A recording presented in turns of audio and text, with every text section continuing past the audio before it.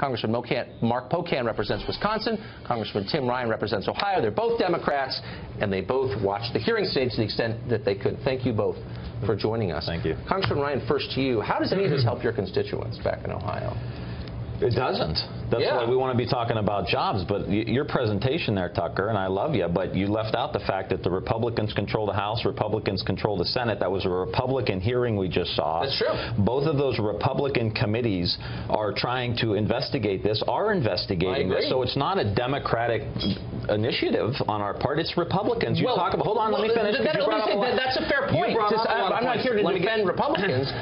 But the storyline is being driven by Democrats, and some Republicans stupidly are going along with it. I agree. We drive a lot of stories that when you have a congressional investigation by Republicans, it should elevate this whole debate above partisan politics, which is what we're trying to do here. You also mentioned Comey with Loretta Lynch. I don't think Loretta Lynch or Hillary Clinton or anyone else thinks James Comey was taking a dive for the Democrats. Well, then, so your whole presentation there completely misconstrued, really, in my estimation, the facts on the ground. Taking a dive for the Democrats, I think that James Comey, Congressman Pocan, admitted today, not to get too precise about it, that he went along with Loretta Lynch's command to refer to this as a matter rather than an investigation, and that was a Clinton campaign talking point. I'm not saying anyone ought to be impeached over it, but it does raise the question, to what extent was the previous administration putting political pressure on this guy? Tucker, you showed about 6 minutes of a 3-hour hearing. There's another 2 hours and 54 minutes where he said that the president lied.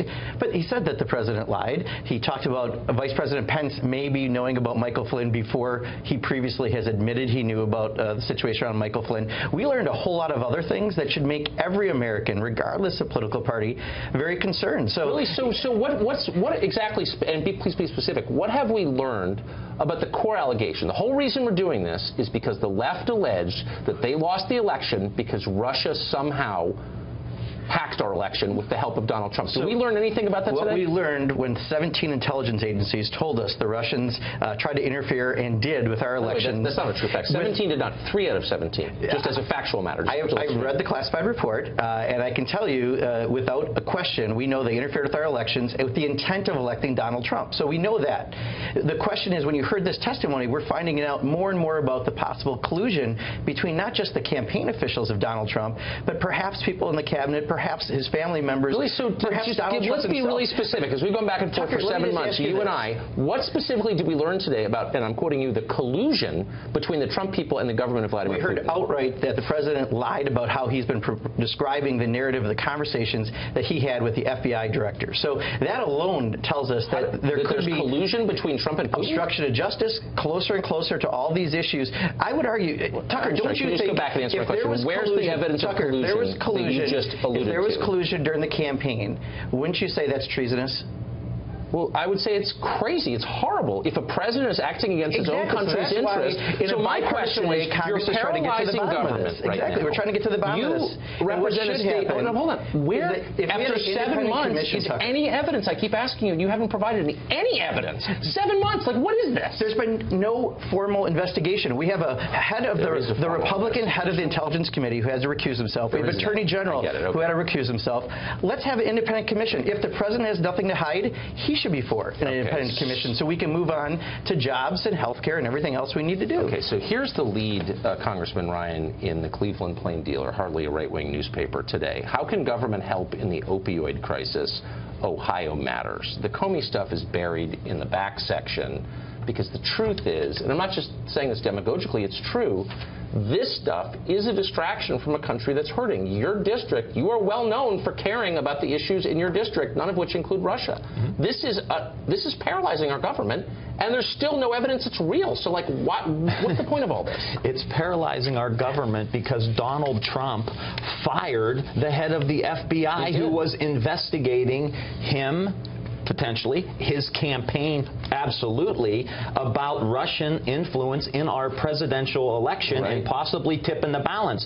So if Trump wanted us to talk about jobs, hold on, I'm not finished. If he wanted us to talk about jobs, he should have left Comey in place, let the investigation move forward, say to the American people, there's nothing to hide here, I'm not going to lie about anything. Stupid. I mean, the investigation is going forward, actually, as you well know. It's in progress right now. now. The criminal investigation by the FBI is in progress. It would never slow and for so one is day. the Republican Senate and Republican I get House it. So intelligence committees. Here's the point. At some juncture, members of Congress who are using this scandal to distract from the fact that they've alienated the American working class and unions and all your traditional base, they're not for you anymore. Instead of dealing with their problems, it's like Russia, Russia, Russia. And I'm just waiting for the day when someone can say, is there evidence? Tucker, are you not going to ask Donald Trump to take any responsibility at all for this? What? For firing the head of the FBI who was investigating him. To fire the guy, but the core allegation and then is... think everyone's just going to go back to doing business? He fired the head of the FBI who's investigating his administration. What the hell did he think was going to happen? Can you honestly look at me right in the face and say that James Comey should have been the head of the FBI after the behavior he displayed during this election? No normal person watching that can say, I want this guy to be FBI director. Oh, no, I'm serious. After what he did to Hillary Clinton and going back and forth. Oh, my goodness. No, I'm not joking. I'm amazed at your concern for Hillary Clinton. I'm not concerned. I'm concerned about the rule of law. The last time I was on, I said, look, if he fired him the day after he was inaugurated, okay, fine. I honestly think this may be the last time I speak to Democrats about Russia, because I feel like it's fundamentally unreasonable. If the president collaborated with a foreign power, that is treason. It's a huge charge to make.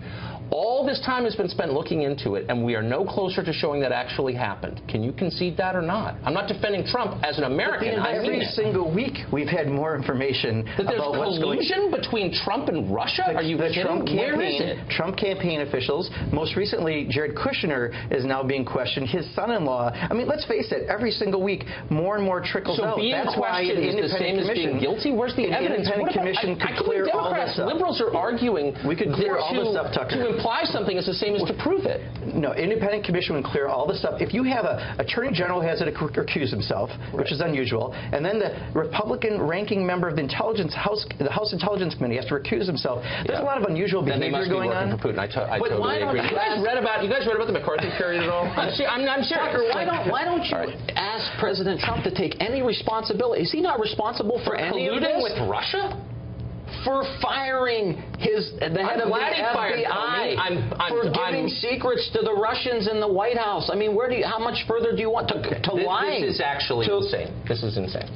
This is crazy. And that he somehow subverted American national security by giving secrets to the Russians in the White House. But you're talking about paralyzing government, which we are right now. And then you're trying to blame the Democrats who don't control the House or don't control the Senate. I'm blaming the Republicans as well. I think this whole story is a massive lie. Right, I think it's mass hysteria at its worst, and I think it's scary how people can get so irrational. That's what I really say. So I don't want you talking to Republicans either now. Good point. Okay. Gentlemen, thank you.